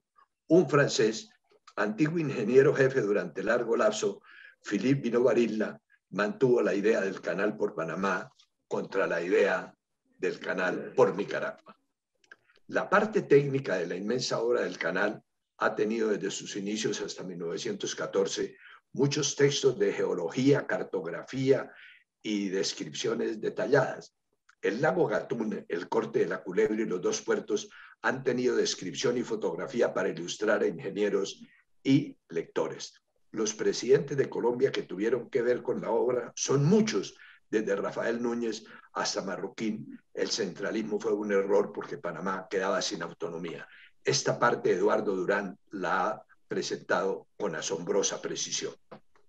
Los tres más sonados embajadores de Colombia en Estados Unidos entre 1898 y la separación fueron Martínez Silva, amigo del tratado y flexible para hacer concesiones y evitar la separación. José Vicente, hay un gran libro de Martínez Silva, Cómo se caen los partidos políticos, en donde está toda la correspondencia referida a la época de Marroquín, a los errores del presidente y a las sugerencias de Martínez Silva. José Vicente Concha, enemigo de toda concesión, desconocedor de la amplitud negociadora, y Tomás Serrán, diplomático de carrera, conocedor de la realidad y amigo de que el tratado fuera aprobado en Bogotá. En el Senado colombiano, con los ataques de Caro, el tratado fue negado por unanimidad. Los biógrafos de los presidentes responsables eluden el tema de su culpa en la negación del tratado y en la pérdida de Panamá. Los errores fueron tan protuberantes que Eduardo Lemaitre, que trabajó el tema durante largos años, claro que era mejor oírlo personalmente que el texto por lo demasiado amplio. Decía, miradas hoy las cosas con frialdad, resulta indudable que de haber existido buena voluntad y un poco de paciencia por parte de Roosevelt, así como menos apasionamiento antigobiernista por la de los senadores colombianos, las dos naciones habrían podido llegar a un avenimiento, cediendo cada una algunas de sus pretensiones, y como probablemente la separación de Panamá no se habría producido. El pupitrazo improbatorio no se hizo esperar con sus consecuencias. Pero volvamos al canal. Separado Panamá, las potencias reconocieron la nueva república, lo mismo los países latinoamericanos, con la gloriosa excepción del Ecuador, que nos acompañó. Los norteamericanos nombraron a su gente e hicieron la etapa final y la más difícil de la obra, rebanar la culebra y sanear el istmo. Farnley, un cubano, fue el que trabajó la parte médica del saneamiento para que el canal se produjese. Hoy parece normal que los Estados Unidos no quisieron que un país europeo construyera el canal. La necesidad de ir por el oro de California, la integración territorial hacia el oeste, la guerra de Cuba y Filipinas, demandaban la unión del Pacífico y el Atlántico. La marina norteamericana de ambos océanos y la economía mundial integraron lo que el universo aún tenía disperso. Sé la técnica jurídica de la relación Colombia-Estados Unidos. Este tema lo ha tratado Teresa Morales con una precisión de jurista y con un rigor de historiador. La necesidad del acuerdo con Estados Unidos la encontramos en las estadísticas de comercio exterior, en la economía cafetera, petrolera y bananera, en las remesas de colombianos que viven en el país del norte. Por razones económicas se han firmado varios acuerdos, los que demandó la Guerra Fría, el Tratado Militar de 1952 y el económico reciente. La estrella polar no es una entelequia, sino una realidad. La visión de Suárez en el sueño del istmo es nítida. Proyectos de tratados. El Tratado de Ranjay fue presentado en 1903 al Senado colombiano. Lo calificaron de inconstitucional y lo negaron todos los senadores. La furia del presidente Teodoro Roosevelt fue grande porque construir el canal era un tema para su reelección. El canciller de entonces colombiano, Antonio José Uribe, quien ayudó posteriormente a redactar el tratado del 6 de abril y el canje de ratificaciones el 4 de enero de 1922, publicó en 1931 un documentado libro sobre Colombia y Estados Unidos. Es recomendable ese texto porque abarca todos los anexos requeribles. Más tarde, el presidente Reyes trató de hacer aprobar el convenio Cortés-Ruth y se cayó de la presidencia. En 1913, el gobierno norteamericano reinició con el nuestro conversaciones para un tratado. De allí nació el Tratado del 6 de abril. Las reformas al texto en los Estados Unidos y sus discusiones en Colombia, lo mismo que la Primera Guerra Mundial, demoró la aprobación, pero posesionado el presidente Suárez, se reinicia la discusión.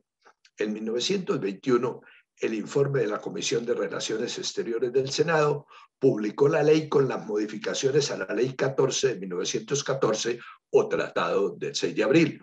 Lleva la firma de Antonio José Uribe, de Enrique Olaya Herrera, Miguel Arroyo Díez, Jorge Vélez, Luis Amper Sordo, Alejandro García y Miguel Jiménez López. Retirado voluntariamente de la presidencia Marco Fidel Suárez para obtener la firma del tratado, la mayoría del tratado, se posesiona Jorge Holguín, nombra a Olaya Herrera ministro de Relaciones Exteriores y este, experto en el tema y orador parlamentario, derrotó las intervenciones hostiles y el tratado fue aprobado. Terminemos. Durante el retorno del canal a la soberanía panameña, un caricaturista, Osuna, a veces más gráfico que los escritores, expresó esta frase atribuida al coronel Torrijos, quien estaba muy agradecido porque López le redactó la totalidad del texto escrito para la batalla del Tratado Torrijos-Carter. Cuando nos aliamos con Estados Unidos para independizarnos de Colombia, nunca pensamos que acabaríamos aliándonos con Colombia para independizarnos de Estados Unidos. Para Panamá, para los Estados Unidos y para la humanidad, abrir el canal era obra de romanos y altamente necesaria la empresa del Canal de Panamá, decía el economista Miguel Chevalier, es de tal naturaleza que ella sola bastaría para inmortalizar un reinado y un siglo. Terminemos. Para terminar, recordemos que Humboldt señaló: el Istmo de Panamá es el centro de los mares y de las tierras de nuestro planeta y no tiene comparación con otra provincia de las naciones civilizadas, sea porque se considere por el lado histórico, geográfico o político. Muchas gracias. Agradecemos al académico Benjamín Ardila Duarte por esas semblanzas de los hombres de letras y políticos de la época en torno a la figura de Marco Fidel Suárez y todo el contexto que rodeó lo del Canal de Panamá. Finalmente, tenemos la intervención del coronel Julio Londoño Paredes, ex canciller de la República, quien cierra con sus reflexiones esta conversación académica. Doctor Julio Londoño tiene la palabra.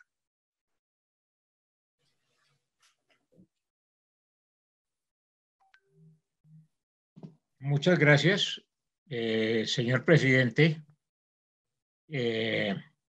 Amado Eduardo, querido colega Benjamín Ardila, doña Teresa Morales, admirada desde muchos años y toda mi vida, y usted fue la que me infundió, entre otras cosas, la admiración extraordinaria por Suárez, un hombre único en la historia de Colombia. Yo me voy a limitar a una cosa muy breve y anecdótica. Creo que el Tratado Urrutia-Thomson ha sido, sin duda, el tratado más complejo, más difícil que ha celebrado la República desde su existencia hasta el momento actual. Nadie sabe exactamente lo que implicó el trabajo, las angustias, el sufrimiento de aquellos que participaron en ese proceso. Fue una cosa que el país se olvida porque es muy dado a olvidarse. Fue una cosa absolutamente extraordinaria lo que se logró. Yo quisiera señalar una cosa de entrada. Muchas veces me ha tocado intercambiar con panameños y cuando ellos, como ustedes saben, tienen una estimación muy especial hacia Colombia. No existe una aprehensión como había en algunos sectores colombianos hace algunos años. Y cuando en alguna oportunidad se hablaba sobre la separación de Panamá, ellos me decían, mire, le queremos decir una cosa, nosotros nos sentimos, muchos de nosotros, colombianos, porque nuestros ancestros fueron colombianos, tenemos sangre de colombianos y nos sentimos orgullosos de eso. Pero si Panamá no se hubiera separado de Colombia, nosotros seríamos como el Chocó. Entonces, entiéndanos, porque tienen las mismas características, las mismas condiciones geográficas y estaríamos exactamente en esa condición. Yo quisiera simplemente hacer ahora alusión a un hecho que a veces se olvida, que fue la inclusión en el Tratado Urrutia-Thomson de una cláusula absolutamente fundamental. Y para eso me voy a remitir un poco a unos antecedentes. Todos hablábamos, pues, naturalmente de Theodore Roosevelt, y resulta que en el año de 1906 nombró como secretario de Estado de los Estados Unidos a una persona excepcional, a Elihu Root. Root era un hombre absolutamente extraordinario y la obsesión que tuvo como secretario de Estado de los Estados Unidos fue que los Estados Unidos se tenía que reconciliar con América Latina, porque no eran solamente los problemas con Panamá, Colombia, que era el más importante de todos, sino en general. Estados Unidos había intervenido la época del Gran Garrote, etcétera, y él consideró que la gran acción de los Estados Unidos por razones geopolíticas, económicas, políticas y militares debía ser, por decirlo en alguna forma, reconciliarse con América Latina. Ruth insistió y le solicitó al Congreso, porque el Congreso le tenía que dar la autorización, para asistir a la tercera conferencia interamericana que se celebraba en Río de Janeiro en el año de 1906. En esa conferencia, con la presencia pues, de los ministros de Relaciones Exteriores, etcétera, la presencia de Ruth fue muy importante y lo que él hizo fue precisamente tratar de aproximarse. Ruth hizo una gira después por los países latinoamericanos al terminar la reunión y entre otros lugares llegó a Cartagena. En esa tercera conferencia, entre paréntesis, sucedió una cosa muy curiosa. El gran debate fue precisamente todavía entre los Estados Unidos y no obstante esa vocación de Ruth hacia el americanismo, digámoslo así, con la posición que se tenía en ese entonces de el derecho de las potencias para intervenir cuando había deudas por parte de los estados. Ustedes recuerdan, pues, los famosos casos que tuvimos nosotros, el Cerruti, etcétera, etcétera. Pero eso le había pasado también a Venezuela. Eso le había pasado a varios estados. Era una costumbre. Y los Estados Unidos, cuando el canciller de Argentina, Drago, José María Drago, dijo, no es posible que se legalice, que haya un derecho de las potencias en un momento determinado de intervenir en los estados que por cualquier razón no puedan cancelar deudas públicas o privadas, especialmente las privadas. Entonces le preguntó Drago, entonces a Ruth, eso es un poco de crónica, bueno, pero ¿dónde está la doctrina Monroe de América para los americanos? Porque los que están interviniendo son las potencias europeas, Italia, Alemania, Inglaterra, como bloquearon a Venezuela. Entonces, los Estados Unidos se lavaron las manos y dijeron, no, es que una cosa es la doctrina Monroe y otra es cuando los estados pueden exigir el pago de deudas por los estados que no han podido cancelarlas a los acreedores privados. De todas maneras, Ruth llegó a Cartagena y fue bien recibido en Cartagena y allí entonces se habló con el gobierno colombiano sobre la necesidad de superar en alguna forma de una vez las diferencias que se habían presentado sobre la separación de Panamá de Colombia. Eso lo hizo desde el primer momento Ruth y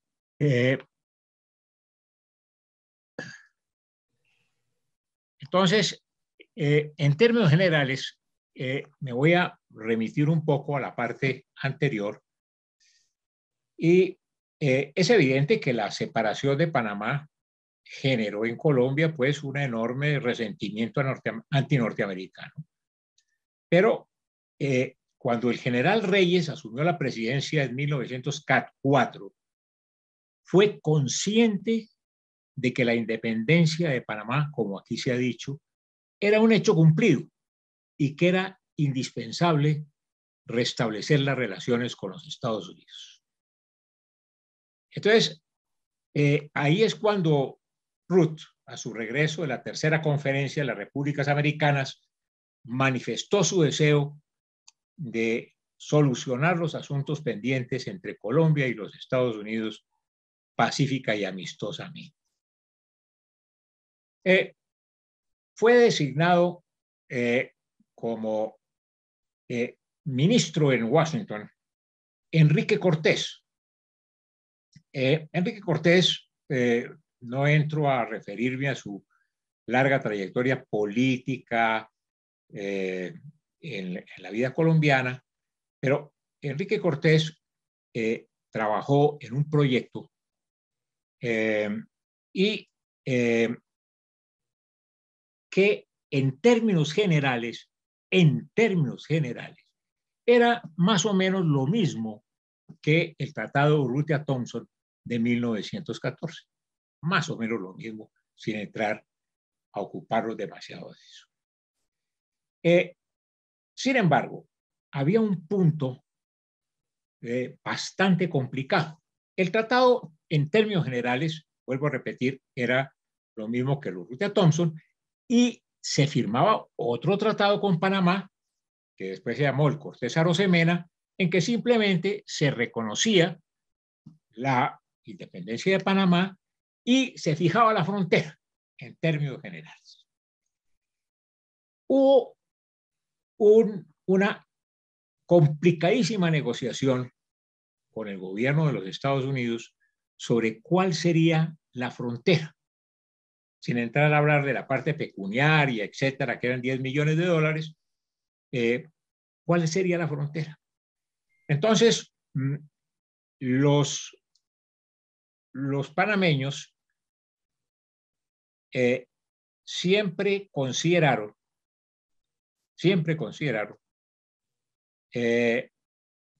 que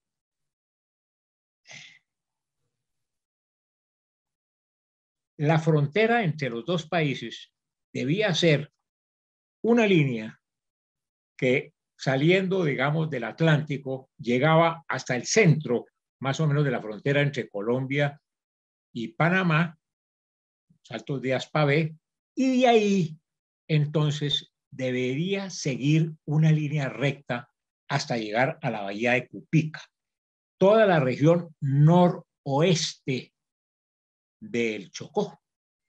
Esa fue la posición de los Estados Unidos en las negociaciones que se iniciaron, porque se estaban negociando al mismo tiempo ambos tratados, el tratado con los Estados Unidos y el tratado con Panamá. Entonces, la complicación fue muy grande, porque Panamá decía, los límites entre Colombia y Panamá deben ser los que estaban establecidos muy claramente por un decreto del general Tomás Cipriano de Mosquera, dividiendo el departamento del Cauca del departamento de Panamá. Por lo tanto, los límites deben ser los que existían entre el departamento de Panamá y el departamento del Cauca. El gobierno de Colombia tenía otra tesis. Dijeron, no, el límite debe ser uno que fue el que en el que se estableció indirectamente los límites del departamento del Istmo, que llegaban también hasta los Altos de Aspavé, la mitad de la frontera, pero seguían hacia el occidente, no bajaban al Chocó y llegaban a un punto intermedio entre Punta Cocalito y Punta Ardita, que es donde se encuentran actualmente.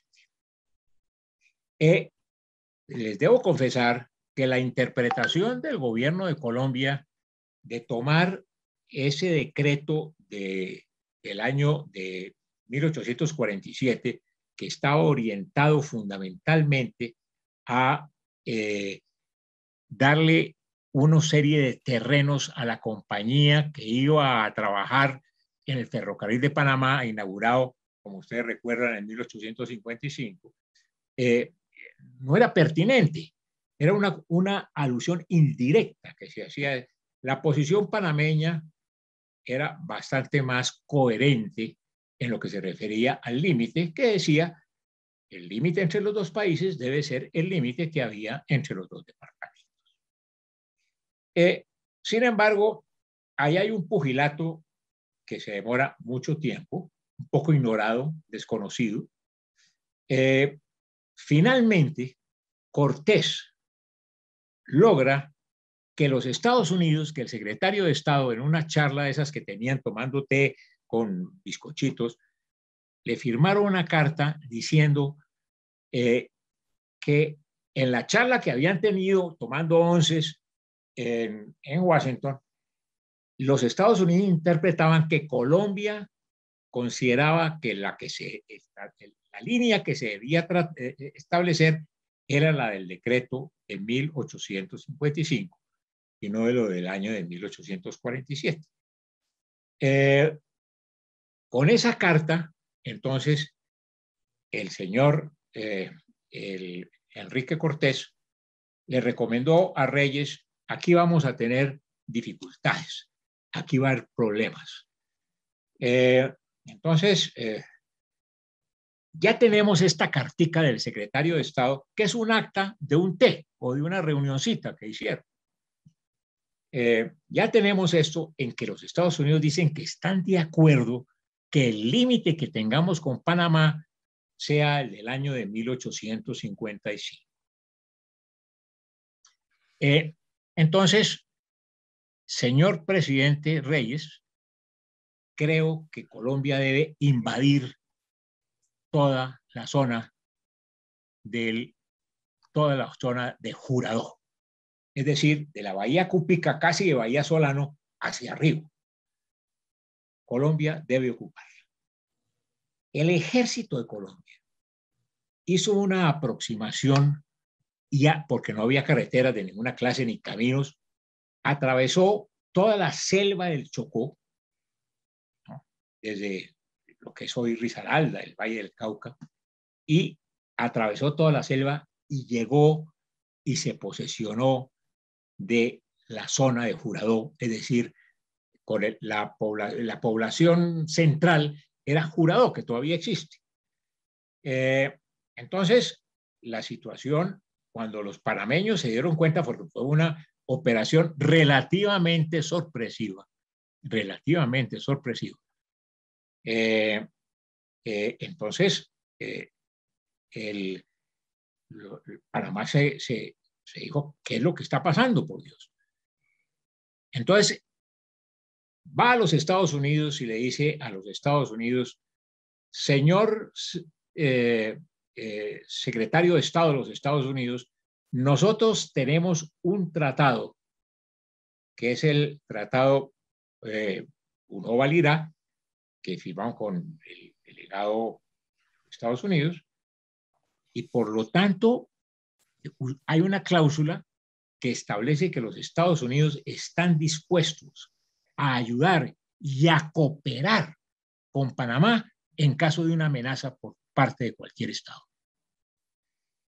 Los Estados Unidos, que querían arreglar la situación ya, resolvieron irse por los lados y dijeron: no, realmente esa cláusula de obligatoriedad se refiere a cuando hay una amenaza sobre el canal.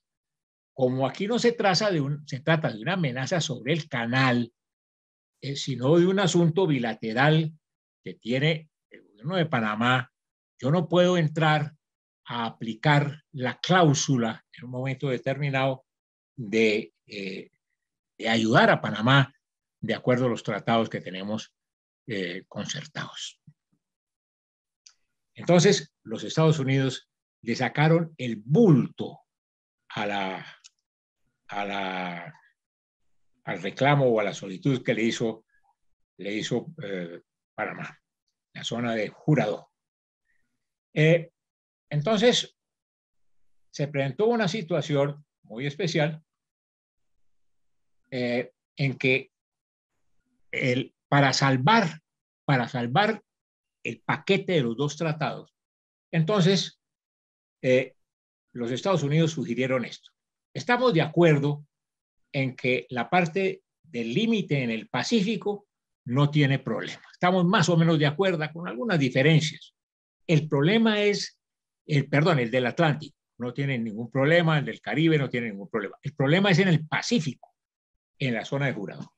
Entonces hagamos una cosa: señalemos, simplemente describamos la frontera hasta Aspabé, que es la mitad de la frontera, y de ahí en adelante el otro sector, el sector del Pacífico, lo vamos a definir por un arbitraje. Ese arbitraje va a estar constituido por un tribunal compuesto de 3 personas. un delegado de Colombia, un delegado de los Estados Unidos, perdón, un delegado de Panamá. Entre ellos dos eligen a un tercero. Si no hay acuerdo en el tercero, entonces le decimos al presidente de Cuba que lo designe. Esa fue la fórmula. El señor Enrique Cortés dijo, hombre, por lo menos los Estados Unidos y de pasada Panamá aceptan la mitad de la frontera con la descripción del año de 1855. Agarremos eso porque no sabemos cómo va a ser la cosa después. Por lo tanto, es mejor que de una vez aseguremos por lo menos el sector del Caribe, el sector del Atlántico, ya que es una cosa buena para nosotros porque es lo que estamos invocando. La otra parte, hay diferencias en lo del Pacífico, entonces aceptemos el arbitraje. Entonces, el tratado Cortés-Ruth, simplemente Cortés-Ruth y Cortés-Arosemena señalaron la línea de frontera hasta Aspavé y de ahí en adelante el arbitraje en la forma señalada. La situación fue muy complicada.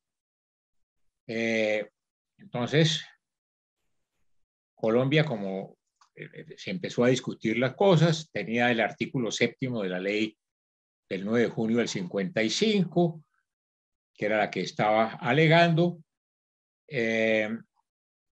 y en un momento determinado, entonces, Reyes dio la autorización para que se acordara el arbitraje. Pero resulta que el arbitraje, fundamentalmente el arbitraje en el sector de Jurado, ya ocupado militarmente por Colombia, estaba fundamental en la negociación. Se concertan los dos tratados en el año de 1909, el tratado Cortés-Arosemena y Cortés-Ruth, ambos señalando simplemente que habría la diferencia sobre el sector occidental se dirimía por un arbitraje. En esas condiciones, el tratado de 1909 fue hundido, esencialmente por el arbitraje en el sector de Jurado. Si no hubiera habido la cláusula sobre el arbitraje en el tratado de 1909, posiblemente el tratado hubiera pasado. Uno de los grandes políticos que había en ese entonces, Francisco de Paula Mateus, fue uno de los grandes atacantes del tratado, diciendo eso es una monstruosidad lo que se está haciendo. Fuera del reconocimiento de la independencia de Panamá, nosotros estamos perdiendo todo el norte del Chocó. El gobierno decía, no estamos perdiendo todo el norte del Chocó, no sabemos cómo va a ser, pero por lo menos aseguramos la mitad de las cosas. Como ustedes saben, Reyes tuvo que renunciar, y aquí se ha dicho, ante la caída total del tratado. Tuvo que retirar los dos tratados del Congreso en una situación muy precaria, y eso fue lo que ocasionó, uno de los elementos fundamentales que ocasionó su retiro de la presidencia más adelante, de una forma muy dramática, como ustedes saben.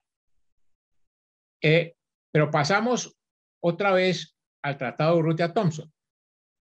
Resulta que en el Tratado Urrutia-Thomson, fuera de las cláusulas de las cuales se ha hablado, el gobierno de Colombia exigió que en el tratado con Estados Unidos se estableciera el límite con Panamá. Entonces, fuera del tratado con Panamá, se estableciera el límite y que los Estados Unidos se comprometieran a fijar el límite en la forma como Colombia lo había señalado. Una de las cosas más hábiles y extraordinarias que se ha hecho es que se dijera exactamente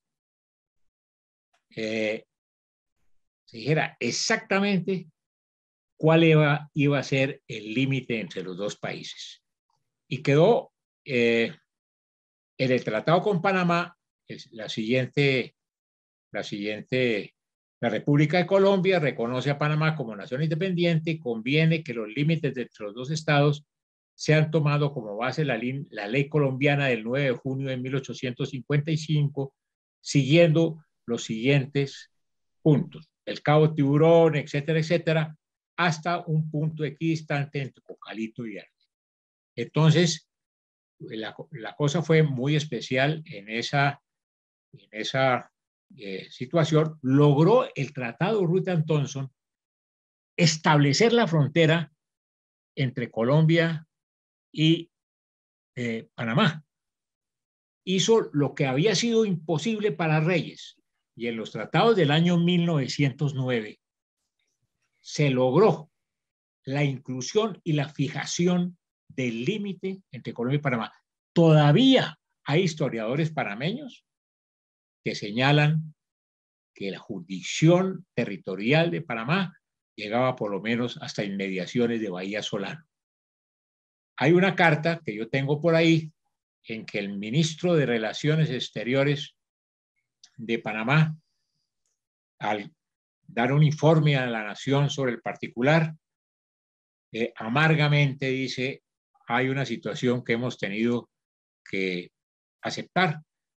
Son de las cosas que oprimen en el corazón, pero no tenemos otra solución para la estabilidad y la tranquilidad de la República. Entonces, este pequeño episodio del límite con Panamá y lo que logró el Tratado Urrutia-Thomson, que ocasionó la caída de Reyes, el único tratado en Colombia que ha ocasionado la caída de dos presidentes. Ninguna cosa se hubiera podido hacer de esa forma, y Enrique Cortés tiene algún libro sobre el particular en que relata cómo fue su esfuerzo y las negociaciones para lograr que los Estados Unidos se comprometiera de todas maneras a exigirle a Panamá, obviamente, un límite que era el que Colombia le había señalado. Y nos salvamos en alguna forma, por decirlo así, que todo el noroeste del Chocó hubiera quedado perteneciente a Panamá, porque seguramente en un momento determinado el tribunal arbitral o el tercero en discordia hubiera señalado precisamente que en derecho posiblemente ese iba a ser el límite. Bueno, con esto solamente quería hacer una cosa más anecdótica que otra cosa. Muchas gracias, señor presidente. Muchas gracias, doctor Julio. Yo quiero, ante todo, agradecerle y que le agradezcamos a Teresa Morales Suárez el que nos haya recordado, el que nos haya recordado que hace 100 años se firmó el tratado, y lo digo sin conocer esto tan a fondo como el coronel Julio, el tratado más importante de la historia de Colombia. Si ustedes, y agradezco a Teresita y al doctor Eduardo y al doctor Ardila y al doctor Julio por sus precisiones, porque nos ampliaron un poco el panorama que ya Teresa había muy sucintamente entregado.